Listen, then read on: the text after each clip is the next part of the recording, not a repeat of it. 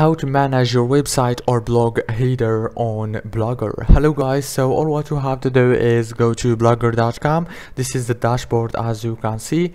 Now all what you have to do is just click here on this layout option and it will take you to this page. Now here you will find the header. Click on this little pencil icon right here, and here you will be able to edit the header as you can see. For example, let's change the title, Mark Jacob blog, and here you can add the description, my world. You can add the image if you want, and then click save. Now let's check the website.